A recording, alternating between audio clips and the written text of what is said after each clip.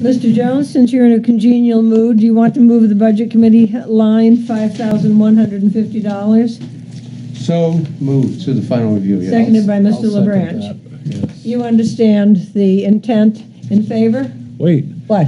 I want to make a comment. If we're going to, are we going to change the? No, there should be sufficient money in what we have here now. Well, I have a comment. Yes. If I might. I think this budget needs to be reworked. I don't think we're in the mood tonight to do so, but I expect we should put aside some time, at least at final review, if not sooner, to correct this budget, which I think is an error. Well, let's do it. Correct now. what?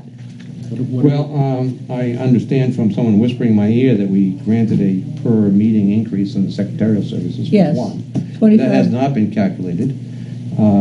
I also understand that, we have been now for 2 years in a row getting training from NHMA, which has negated the need to spend the $300 in training costs that we had been budgeting historically, which potentially could be eliminated. Mm-hmm. These things need to be discussed. We need to, look at our budget as frugally as we look at others.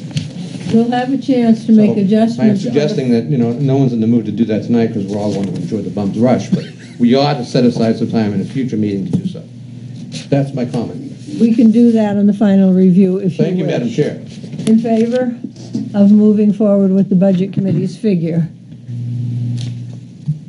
Nope. Yes. Yeah, all right.